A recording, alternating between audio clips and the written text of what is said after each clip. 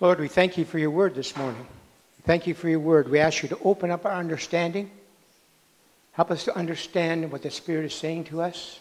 Plant the seed deep within our heart and bring forth good fruit. Good fruit that will honor you. And God's people said, Amen. Amen. Amen. The God to whom we belong and to whom we serve is a tripart person. You know what that means? A tripart person? It means it's three people, one identity. 3 in 1. Now, you asked me to explain it, I can't. I've never met anybody who could fully explain what that means. But there's lots of examples out there. God has put examples out in His creation to show us, give us an idea. For example, have you ever picked a 3-leaf clover? Hello? Have you picked a 4-leaf clover? What you got? You have one plant, one stem with 3 equal leaves. Yeah. How about water? Water comes in 3 forms. Water can come in solid form, a liquid form, or a vapor form. But it's all water. It's all water. Sometimes I heard people use an example, an apple. I didn't bring an apple with me, but if I held up an apple, how many apples would you see? 1. But it's skin, it's pulp, it's meat, and it's a core. 3 in 1. So there's lots of examples out there, not good ones, but there's examples out there how that God is 1 and 3 at the same time. God the Father, God the Son, and God the Holy Spirit. We call it what? The Trinity. The Trinity. Of all these 3 beings, most believers know or understand the least about the 3rd member of the Godhead. God the Holy Spirit. And you know that's strange? Because He's the one you're in contact with most. He's in contact with you more than the other, than the Father and the Son. And yet we understand Him the least. Consider, according to what's revealed in the Word, let me ask a couple of questions. Where is God the Father now? That's a question. Where's God the Father now? He's in heaven. What's He doing? Sitting on the throne. And as He's sitting on the throne, what is He doing on the throne?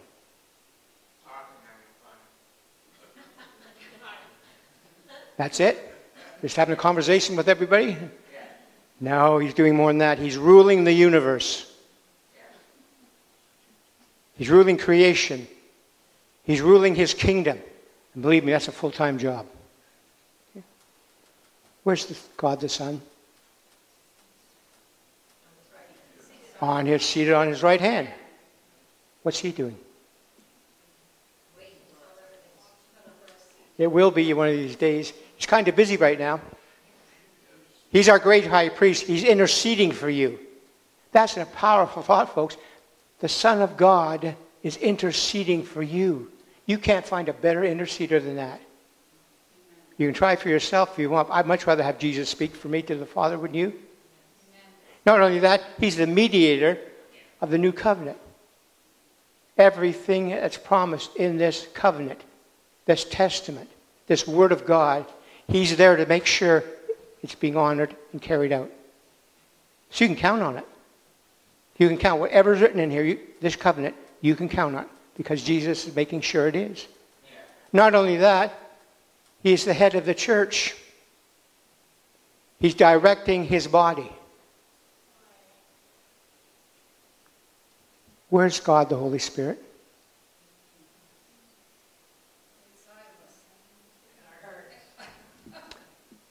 He's in the world, this world, and He's in us. 2 places. Okay. I remind you that when you receive Christ into your life, invite Him into your heart, the Holy Spirit comes with Him. He's the one that plants Jesus' nature in your heart. He has a big job to do. The Bible says in 1 Corinthians 6:19, it's a question. What? Don't you know that you are the temple of the Holy Spirit? He lives inside you. Don't you know that? What's He doing? Well, the Holy Spirit right now is the Godhead's representative on this earth. He is the Trinity's active agent on this earth. That's what he's doing. That's why he's here. We said he's in the world. Do you know what he's doing in the world? The Holy Spirit is active, reproving or convicting the world of sin, of judgment, and of righteousness. Why? So that men and women, boys and girls everywhere can repent and be saved. He's the one out there that's drawing them into Jesus. You may be the mouthpiece. You may be the avenue he uses, which is wonderful. But a person can't get saved without the Holy Spirit's action, drawing them and revealing Jesus to them. I'm sure you heard people say so often, well, I found Jesus when I was 10 years old, 15 years old. I found Jesus. He had a meeting here or there. No, you didn't. He found you.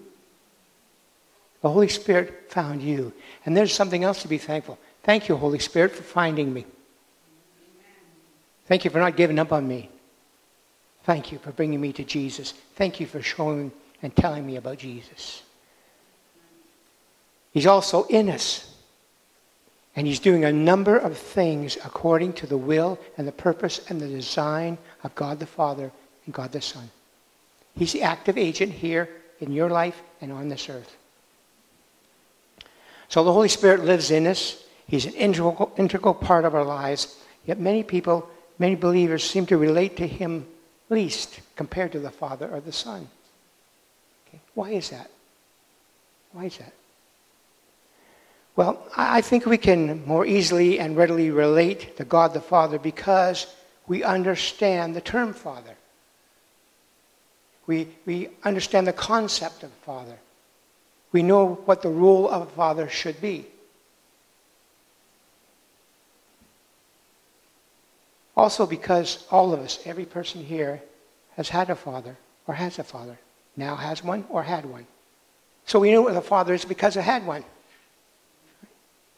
And I've experienced a relationship, a father-daughter, a father-son relationship, whether it was good or bad, whether it was long or short, whether it was close relationship or distant.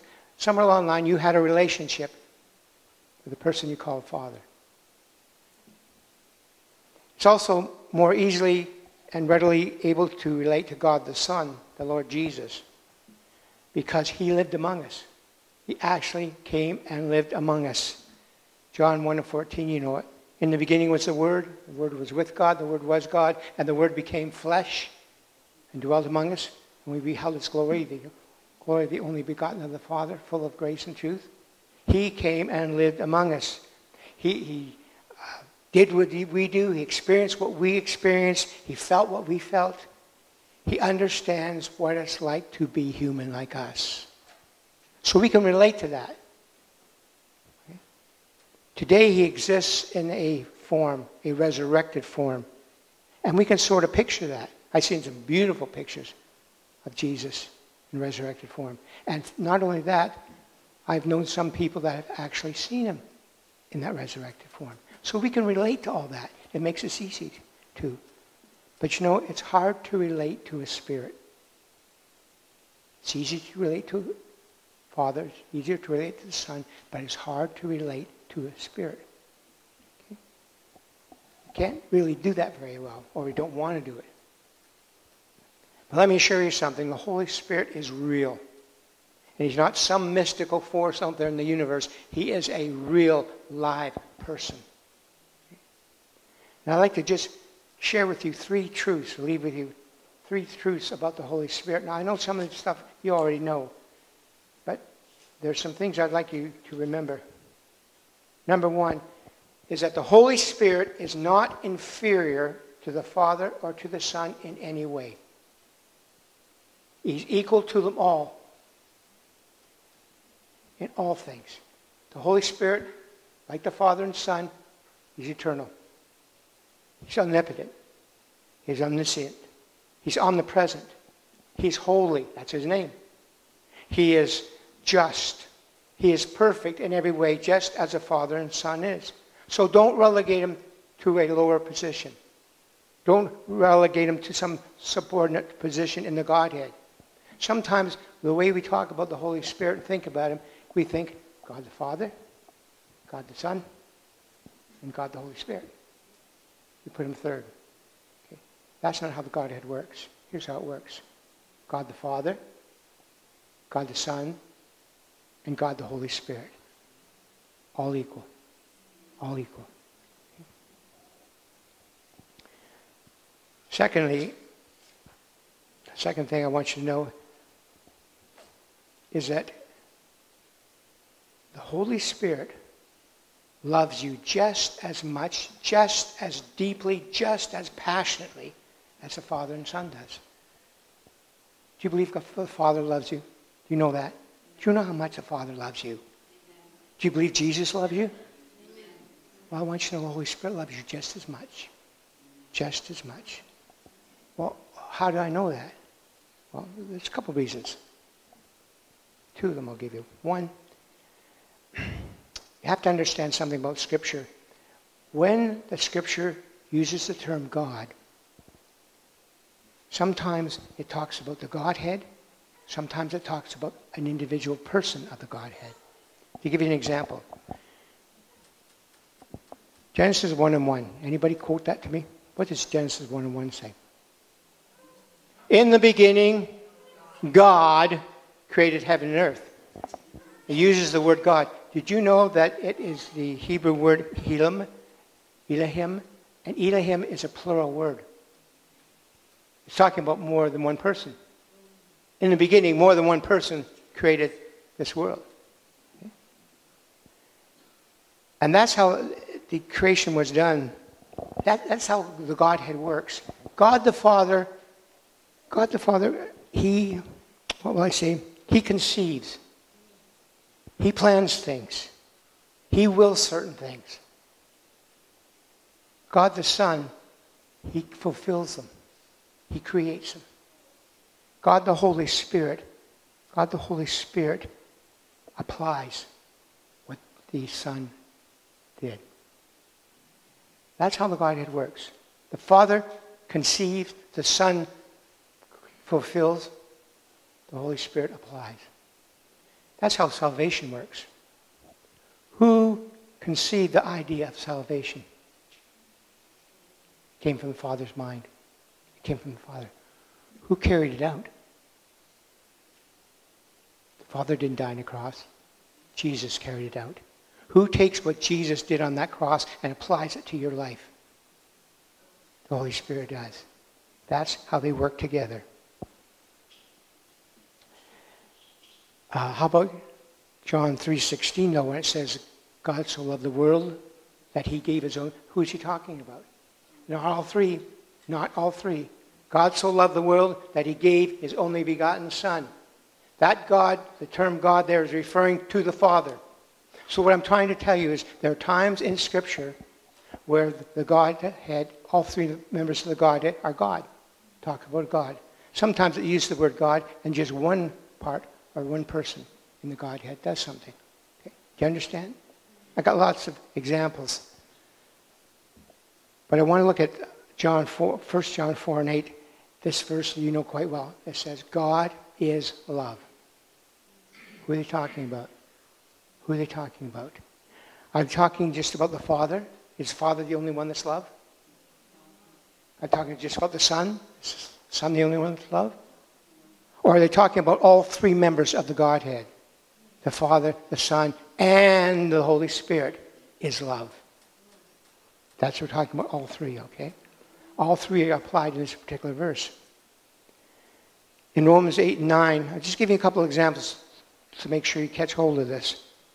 Paul talks about, he starts off by saying, I am persuaded, and he gives a whole pile of things. I'm persuaded that this and this and this and this and this can never separate us from the love of God.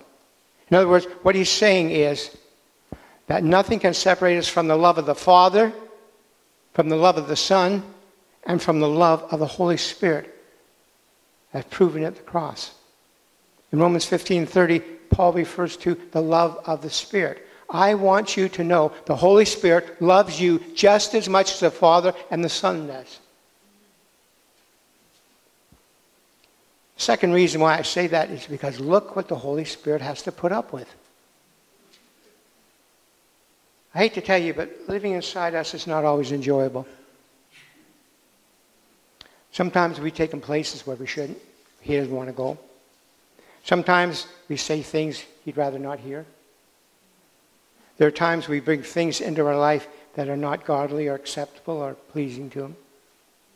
This carnal nature is constantly at war with him. And sadly, at times in our lives, we ignore the Holy Spirit. We resist him.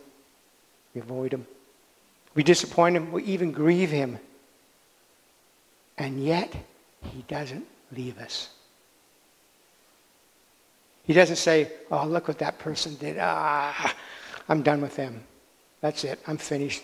I'm packing my bags. I'm out of here. I'm gone. He never says that. He doesn't leave you. Why? Say it again. Exactly. Because he loves you so much, he puts up with all sorts of things. I know I wouldn't. So I think maybe, I don't know about you, when I get home, there's so much I want to do and thank the Lord and worship the Lord and so on, but I hope that I can find time to saunter over to the Holy Spirit and say, thank you for not giving up on me. Thank you for not leaving me when I did that stupid thing.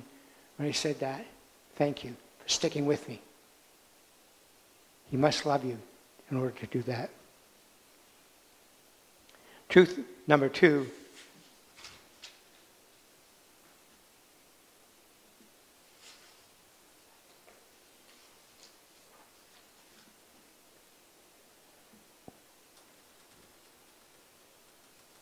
I lost reading number 2. Hang on for a minute.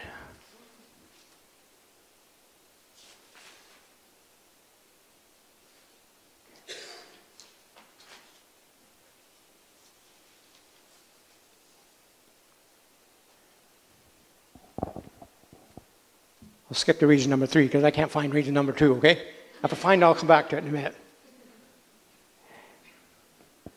One, I remember one. He's not inferior to the Father or the Son. Number 2, he loves you just as much as the Father and Son do. Reason number 3, did you know you can commune and fellowship with the Holy Spirit just like you do the Father and Son? Amen. You can.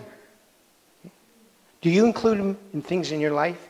Do you include him in events and decisions and happenings? Do you include the Father, I'm sure. I'm sure you include the Son. Do you include the Holy Spirit? Okay. Holy Spirit, what do you think? Holy Spirit, what should I do? Holy Spirit, what in the world's going on? Do you include him in the communication and fellowship? Okay. Remember something, it's him. It's his voice.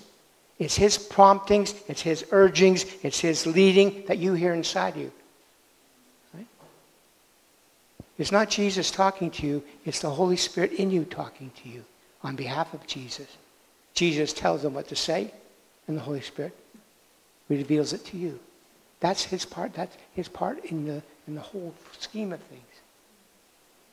Understand what I'm getting at this morning is we understand him least and we should understand him most because he has more active things in your life than another part of the Godhead. There's a reason for it. Okay? So how comfortable are you hearing the voice of the Spirit? How comfortable? Do you recognize when the Spirit's talking to you? I'll give you a hint. It sounds like your voice. It sounds exactly like your voice.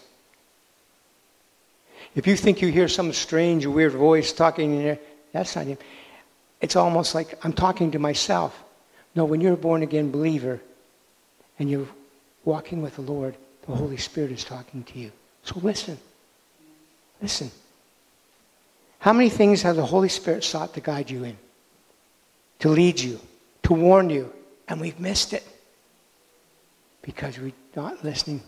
We don't recognize that voice. We think, well, that's me talking to myself. When you're born again believer, the Holy Spirit talks to you a lot if you're smart enough to listen. And he'll guide and direct you in all truth. That's what Jesus said. But know something important. While the Holy Spirit seeks to commune and fellowship with you, he does not seek our worship. He does not seek to promote himself. You'll never find the Holy Spirit seeking you to worship him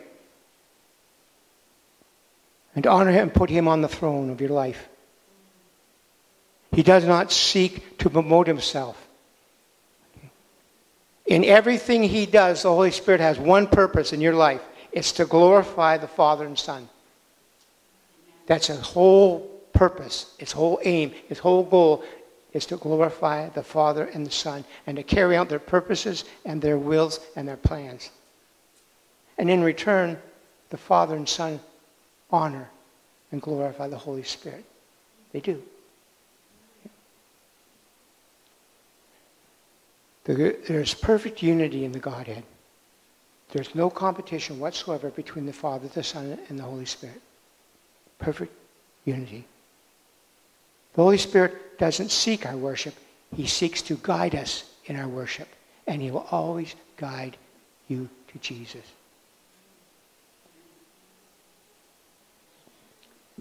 Nor do we pray to the Holy Spirit. We are instructed to pray to the Father through the Son. That's what the Scripture says. John 15:16. Whatsoever you ask of the Father in my name, Jesus said, he will give it to you, as long as it lines up with his will. So if you hear someone praying to the Holy Spirit, they're on the line. Now the Holy Spirit will help us in our prayer life for sure, big time. But he doesn't seek to be the center of your prayer. He seeks to lift up Jesus as the answer. He'll always point to Jesus as the answer. Now, in Scripture, there's 3 terms that we use to describe what happens when the Holy Spirit comes into your life in every believer. Okay. Give me a second here.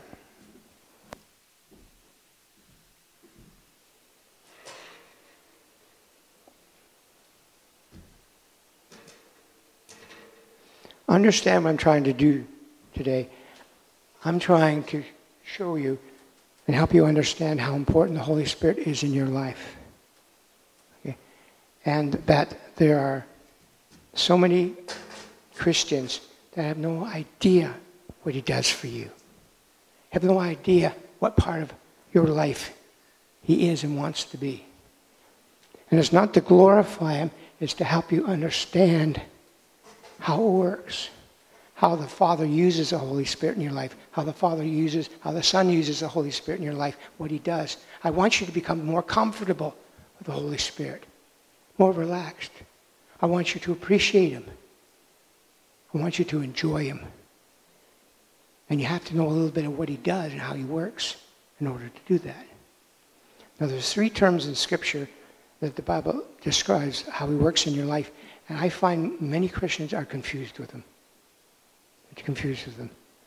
The first one you'll find in Scripture like Ephesians 5:18, where Paul says, and be filled with the Spirit. Be filled with the Spirit. That word filled, the Greek word pletho, means to supply as much of something as can be contained. It means to occupy the whole. Okay? Okay. Let me show you. I could probably illustrate it a little better. This is you. You got saved, you're all cleaned up inside. The Holy Spirit comes into your life when you got saved right away. What does he do?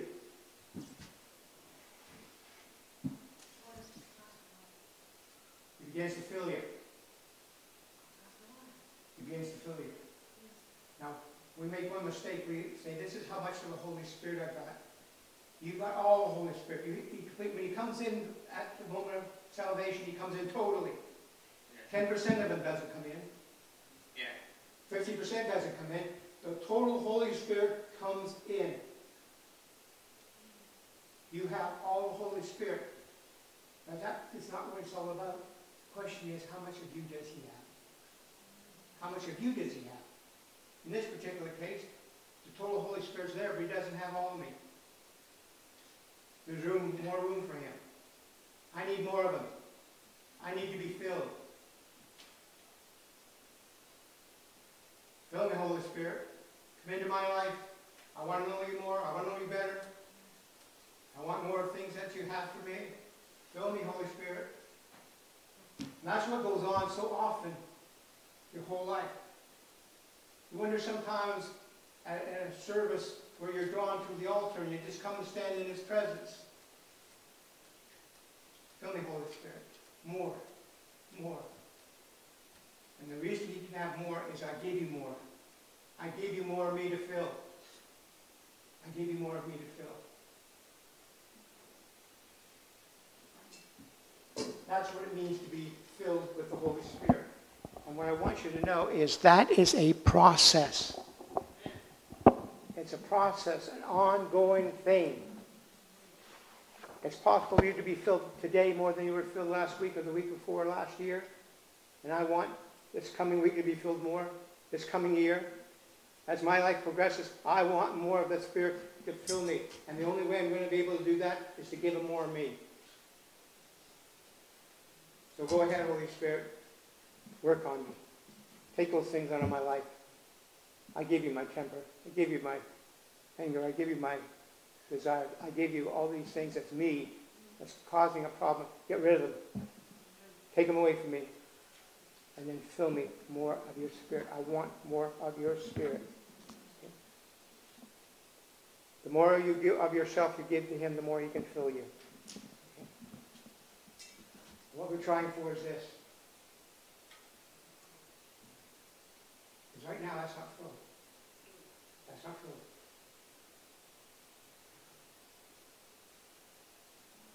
It's filled now. Well, wouldn't that be nice in our life, in every one of our lives, if we were totally filled with the Spirit, gave everything? We were filled. It's possible. It's a process. And the Holy Spirit will help you do it. There's a second term that sometimes confuses people, and that's baptism of the Holy Spirit. Is there a difference between being filled with the Spirit and having a baptism? Yes, there is. There's a difference. God's aim is to get you to this point in your life.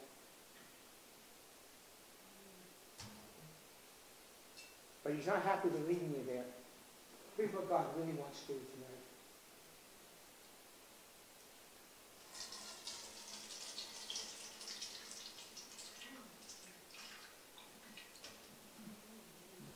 To the point where you are full and running over. And that's, the Scripture uses the term to describe that. It uses the term baptismal, from which we get the word baptism. Baptism means to be completely covered, totally immersed. And how can that happen?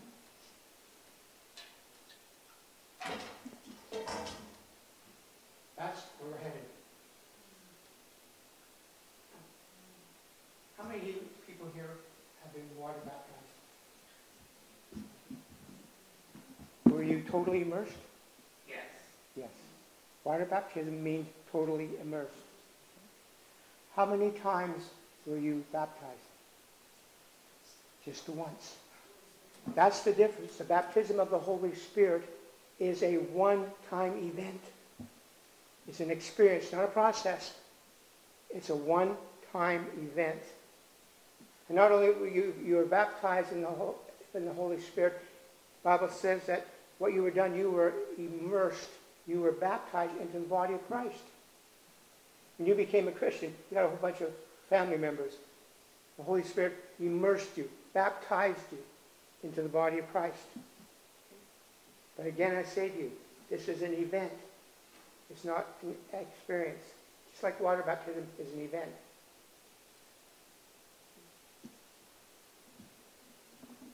And there's signs in your life that these things have happened. For example, there's signs in your life that you are filled with the Spirit. If I were to find out what it is, it's not how many times you attend church, it's not how many scriptures you know and so on. I would simply do what Jesus said. Look at their fruit. Look at their fruit. And when you look at the fruit, you know the fruit. Love, joy, peace, long-suffering, goodness, patience, all those fruits. If those things are in your life, then you must be on the way to being filled with the Spirit.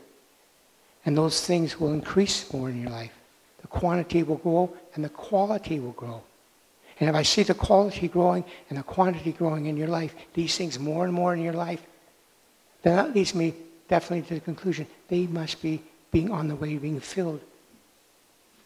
They might be 3/4 of the way, they might be 7/8, I don't know, but they're on the way to being filled. Now, if I see some different signs in your life, it tells me that you've been baptized in the Holy Spirit. What signs? The same signs that happened in the book of Acts, in the upper room. Those disciples, especially Peter, walked out of that upper room with a new boldness. A new boldness. Fearless. He walked out with a new power. They did the same things Jesus did. Okay? They walked out speaking a new language. A new language. So there are signs, and when we see these certain signs, it says that person has experienced the baptism of the Holy Spirit. Okay? So there's being filled with the Spirit, that's one thing in your life. There's being baptized in the Holy Spirit. There's another thing. The third thing, in Galatians 5:16, it says, walk in the Spirit. Walk in the Spirit, and you won't fulfill the lust of the flesh. You won't fulfill this carnal nature of ours. The Bible also says in Galatians 5:25, if we're filled with the Spirit, that's happened, I'm walking, I'm growing in the Lord, I'm filled with it, I'm getting better and better, more full and full. And if I've been immersed, if I've been baptized in the Holy Spirit, if those two things have happened, then Paul says, keep going. Walk in the Spirit. Walk in the Spirit. Well, how am I going to do that third thing? Very simple. Don't climb out. Stay there. Stay immersed in the Spirit day in, day out. And what you're doing is you're then walking in the Spirit. Stay there. What do I mean by walking in the Spirit? I should be walking in the Spirit. It means simply allowing the Holy Spirit to do in your life what He was sent to do. Let Him do in your life His job, what He was sent to do. This is a lifestyle. It's not a session. It's not an experience. It's a lifestyle. And again, just like the other two, there are signs that you are doing this in your life. Like what? Well, I can tell if you're walking in the Spirit simply by insulting you, ridiculing you, persecuting you, and watching your reaction. By what you say, what comes out of your mouth, by what you do, their actions and so on, how you react to certain things, tells me, are you in control? Or is the Spirit in control in your life? If the Spirit is in control, then you're walking in the Spirit. And it's possible to get to the point where you are walking all the time in the Spirit. Very hard. Jesus did. The disciples did. If that's your aim. It depends on your aim. So let me say those three things again. Hopefully I didn't lose you or confuse you. If you're filled with the Spirit, which the Bible says we should, that's a process. Getting better and better, fuller and fuller. The glass is getting more and more full. If you have been baptized in the Spirit, that's an event in your life, and you'll remember it. You'll know it. It doesn't sneak up on you. You'll know it. But it's a one-time event. Okay? And there's certain signs that show that. If you are walking in the Spirit, it's a lifestyle. So let me ask you, are any of these things evident in your life? Are any of these things evident in your life? Have you been filled? Would you call yourself filled? Have you been baptized? Are you walking in the Spirit? Okay. So I said, walking in the Spirit is letting the Holy Spirit do what He's supposed to do in your life. What is He supposed to do? What is He supposed to do? What is He sent to do in us, to us, through us, for us, with us? What is He sent? Have you got any idea what the Holy Spirit's sent to do in your life? Tell me. That's what what is he to do? What actions is he to do? And here's a person living in you and you don't even know why. There's a person living in you and you don't know his job and what he's supposed to do. How can you let him if you don't know what he's supposed to do? Leading us and guiding us and teaching us, walking with us, loving us. That's a good start.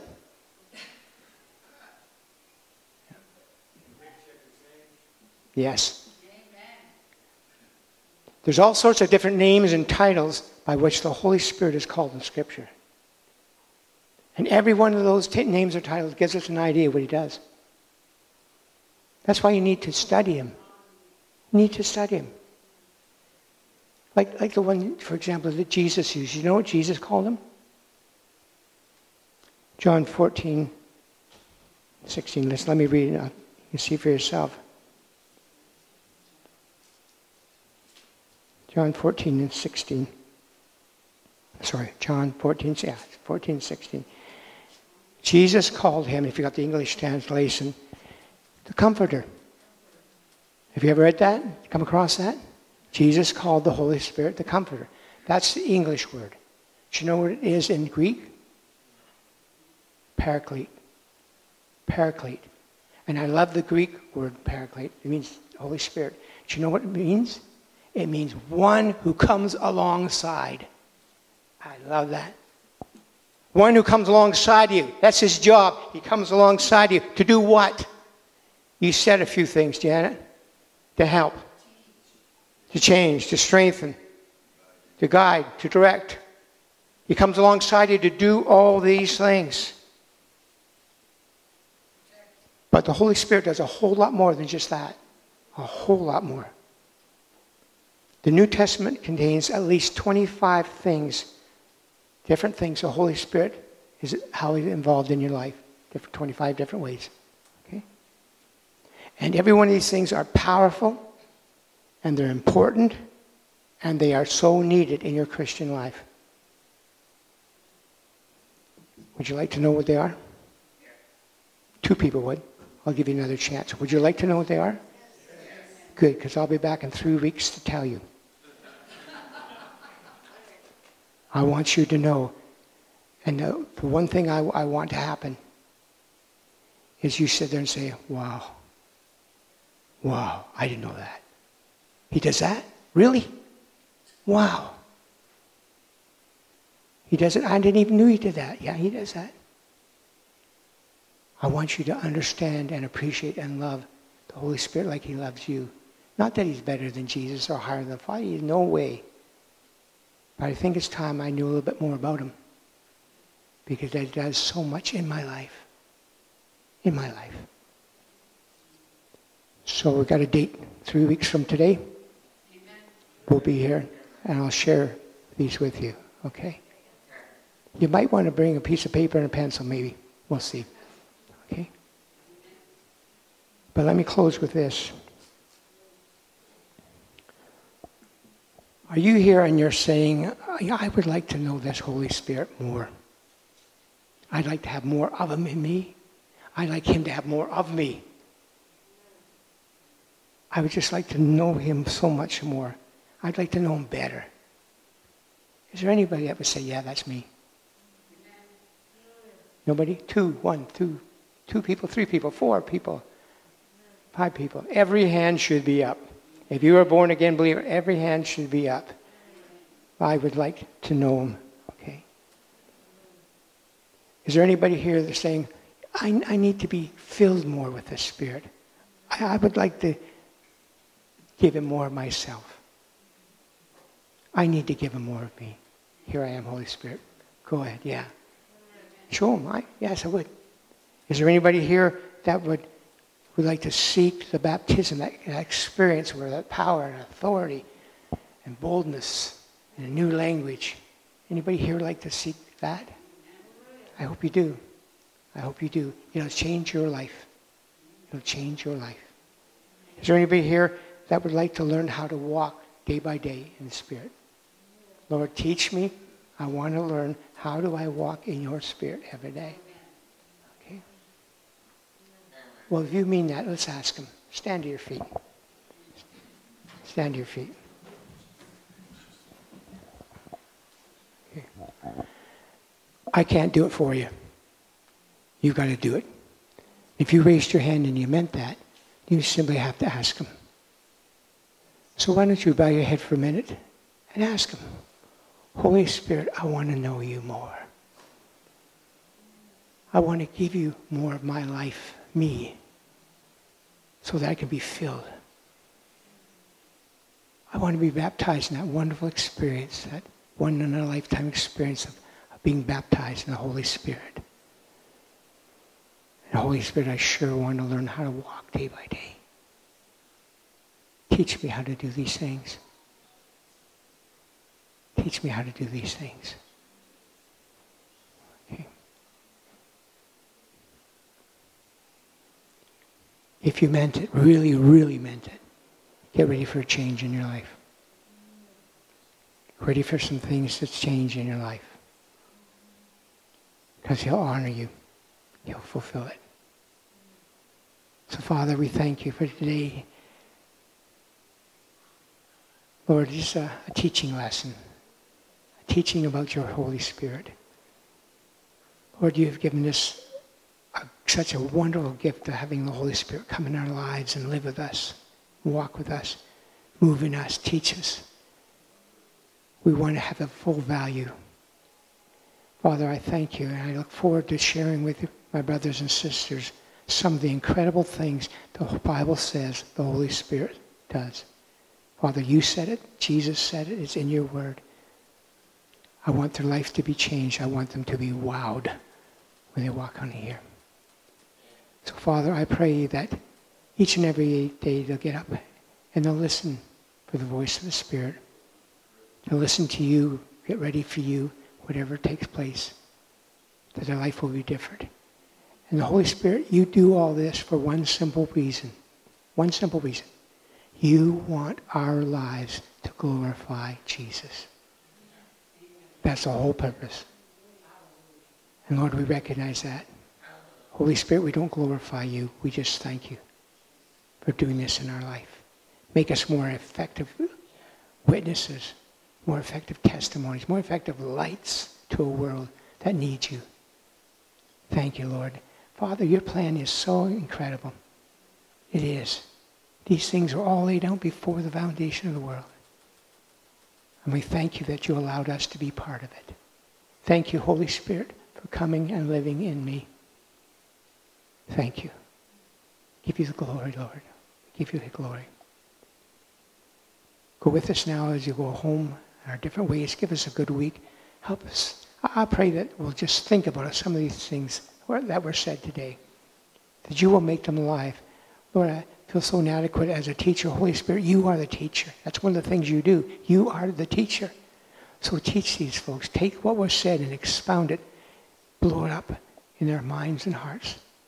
That they come back and say, I've learned some things. I've felt some things. I've had some things change in my life because the Holy Spirit is doing something in me. Thank you for that. Lord, we just give you the glory. Watch over us this week until we meet again next week. We pray in Jesus' name. And all God's people said, amen, amen. God go with you. God bless you.